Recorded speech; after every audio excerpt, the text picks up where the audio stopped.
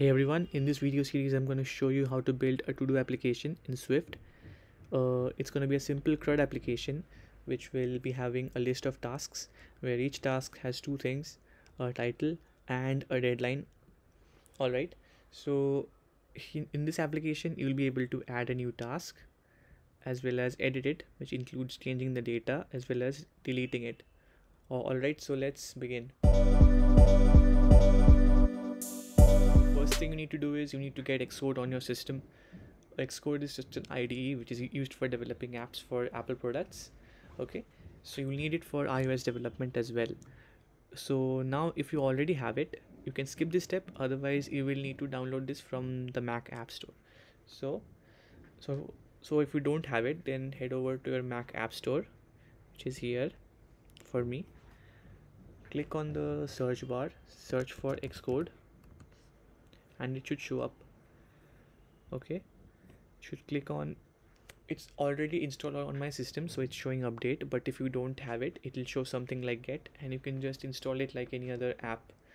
Okay, so and also it's a pretty big app. It's around 40 GB. It requires around 40 GB of storage space, so make sure you have it free beforehand before installing, otherwise it's gonna give you an error midway.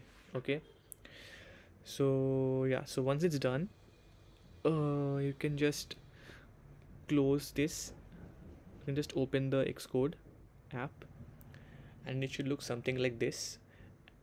This thing is going to be empty for you because you don't have any projects. And now you should click on create a new Xcode project, which is here. Okay, so here is a list of all the possible types of apps which we can create. We're going to create a simple app, which is this thing. So we select this and click on next. Now we'll need to give a name to our app. I'm going to give a name which is Todo app demo, but you can give any name of your choice. Okay, in for the interface you should select storyboard, because in this tutorial we will be following the storyboard method, and for the language use Swift.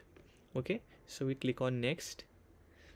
We will select the folder in which we want to save our Xcode project, and I'll select desktop and click on create.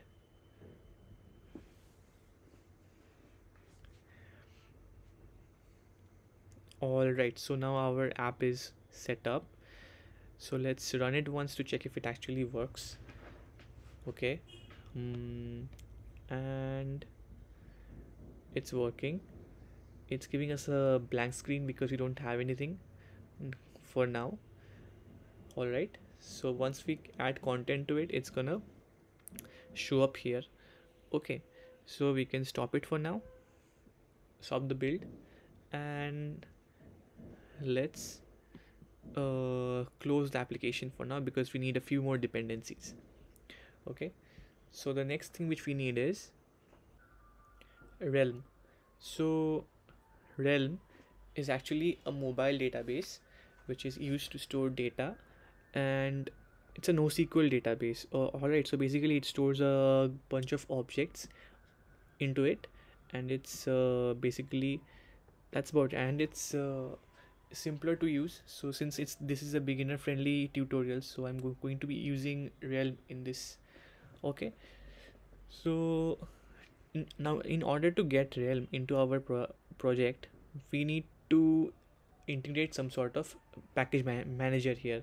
So the package manager which is used which is widely used for iOS development is Cocoapods. And Cocoapods, and installing Cocoapods is really simple. It's just one line of code. You have it here.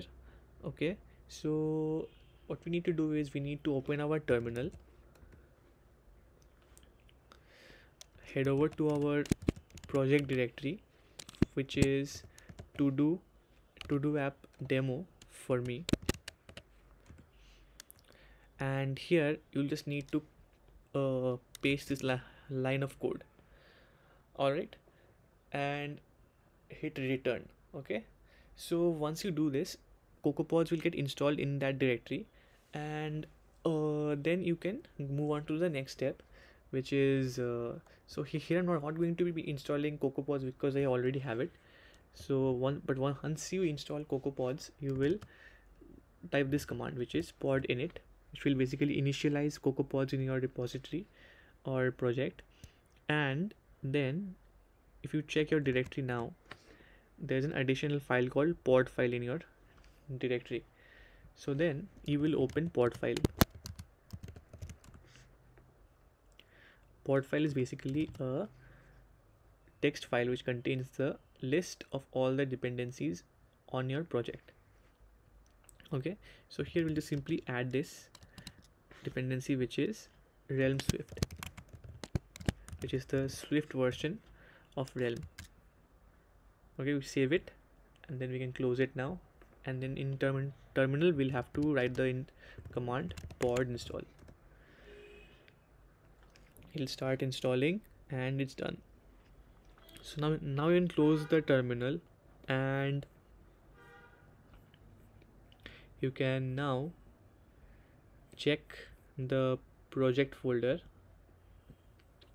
which will basically have a lot of things, but what you need to look for is this thing, which is todoapp demo.exe workspace. Now this is where we will be basically mainly working from now on. This it basically just replaced our Xcode project. Okay, so now double tap on it to open it. Yeah, let's run this once to check if it works.